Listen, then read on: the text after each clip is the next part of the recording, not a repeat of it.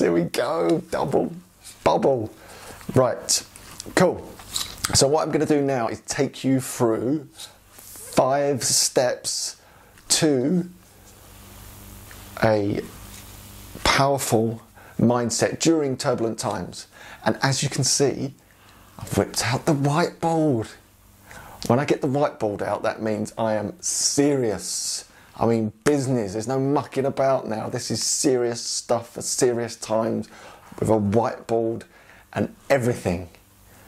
Right? Because now is the time to fire up our mindset. So there's 5 points here. There could be 50. So I'll work through various points over the coming days and weeks, because the more of this I think that you can take on board, the better it is for you and for myself, because I think these are turbulent times and it's now more important than ever to be on top of your psychology and your physiology, to be that rock, to be that strong person within your community, within your family.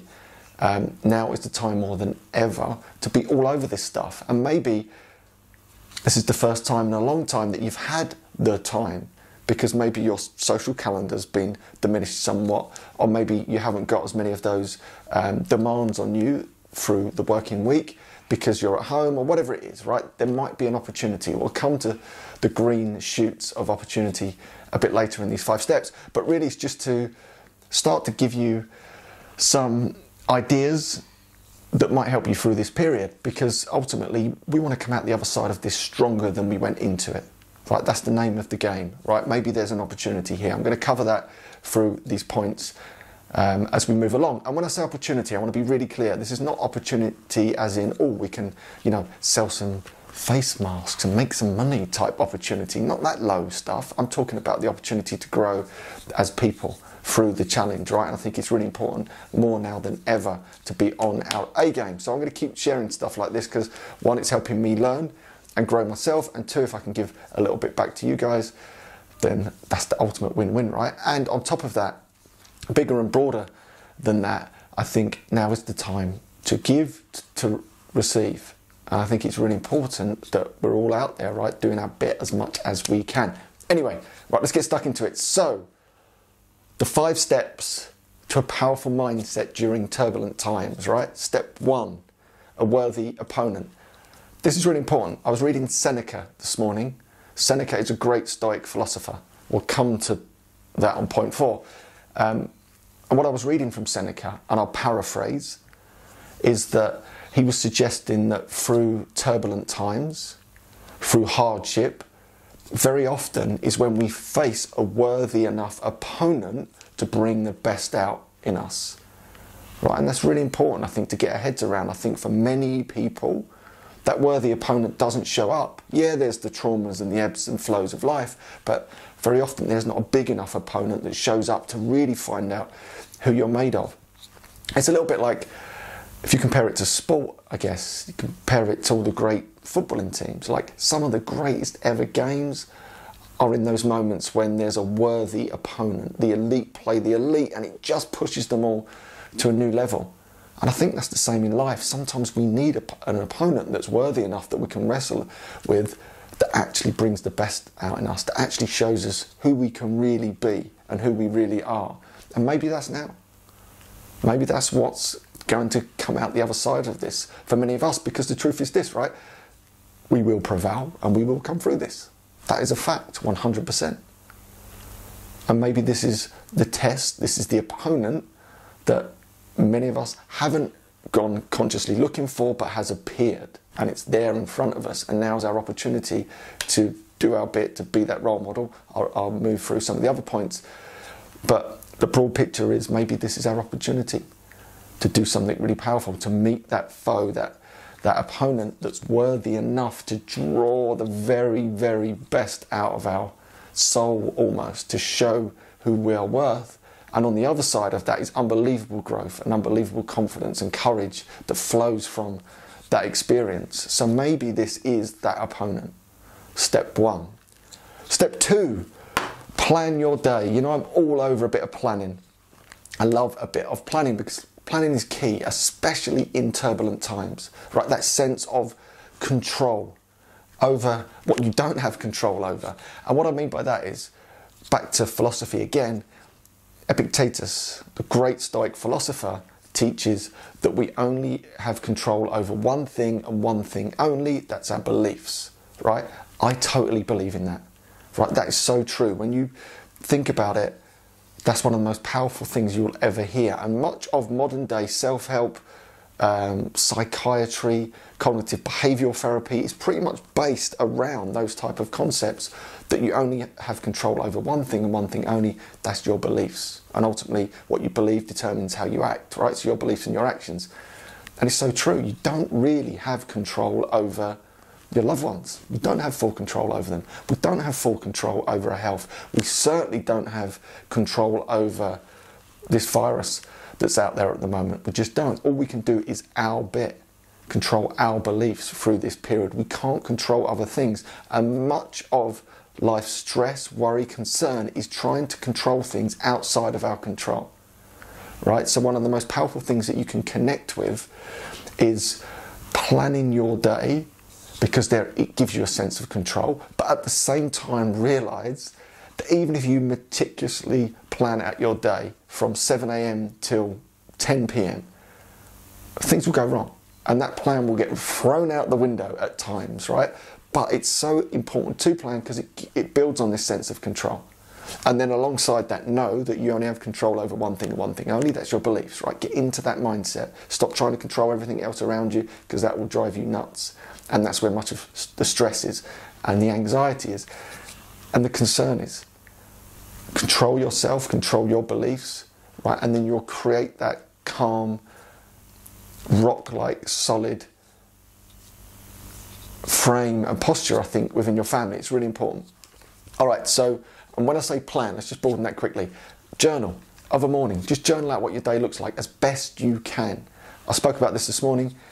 Plan for your trigger moments. If you've got events in that day that's going to really test you more than others, it could be when the kids wake up and they start running riot between 10 till 12, or it could be that moment when you know you've got to fulfill your work online and try and look after the kids. Plan around those moments as best you can. It's not a perfect solution to any of this stuff at the moment, but giving that sense of planning will give you a broader sense of control.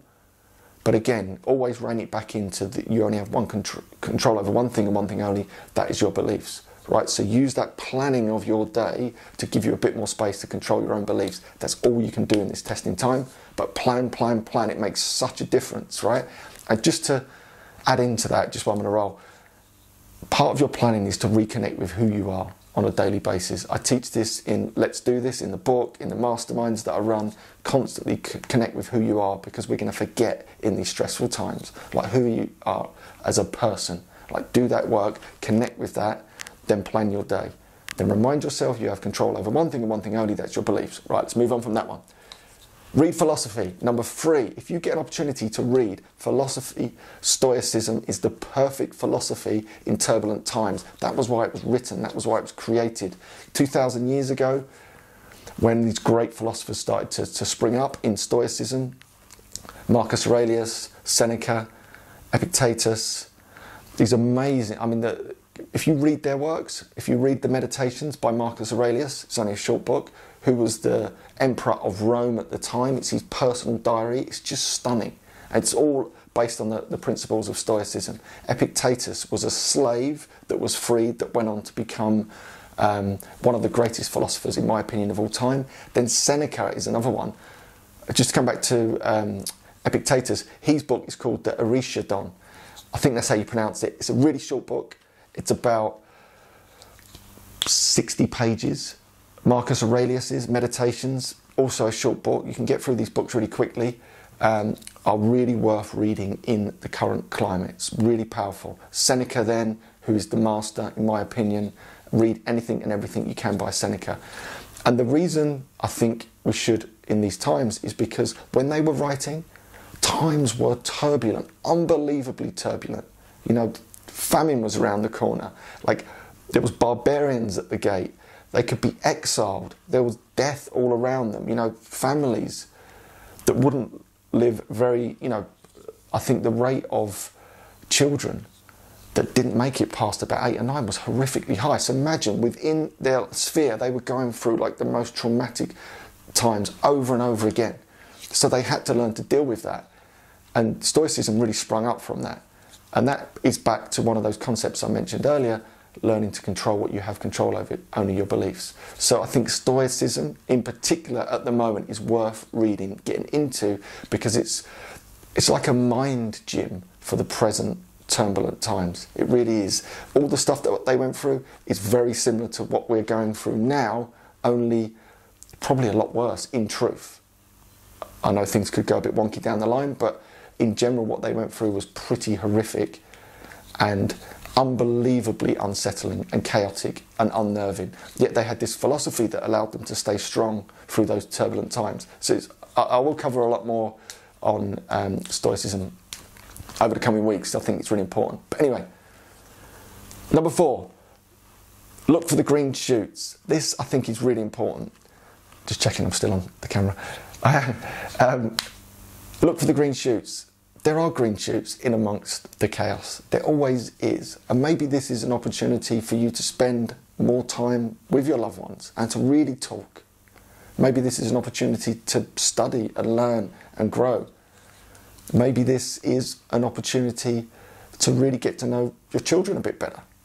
You know, to spend real quality time with them. I know you can't get out of the house necessarily or do any of those fun things that sort of distract them, but maybe this is an opportunity. Maybe there's opportunities, these little green shoots of opportunity in amongst this unsettled period. They're always there. And I think even metaphorically, if you're in the UK, it's spring outside and it is beautiful. When you go out and you run there and the daffodils are coming up and the bluebells are going to be coming up soon, right? I think it's really reassuring that the world and nature and everything else just carries on.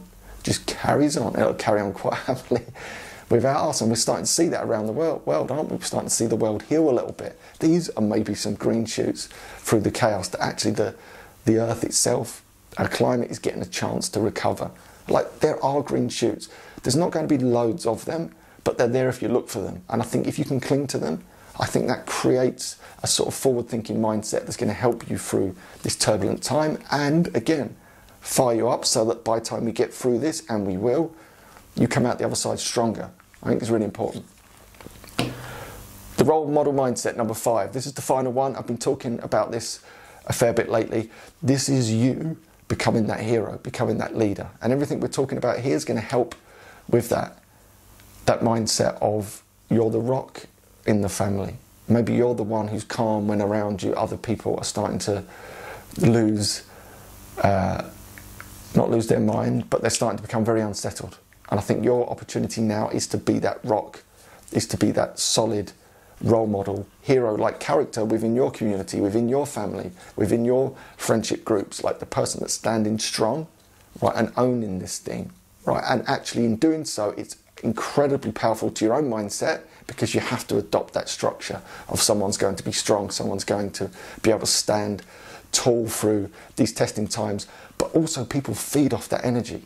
Like, we give out so much energy, people can sense it, they can feel it. Your children, your partners, your family, your loved ones can sense it when someone's strong, and there's something incredibly powerful about that. And I don't mean in a physical sense, I just mean in that emotional energy sense of, do you know what? You know, we can deal with this, we can get through this. And that flows outwards. We know that even through the research, that our emotions flow, ebb and flow to our friends' friends and friends' friends. I mean, it's unbelievably powerful. So I think the role model mindset works in 2 ways. One, it puts you in a place where you have to stand up and be strong. And I think that's incredibly settling for you as an individual. And then the energy that gives off will flow out to those people that you love.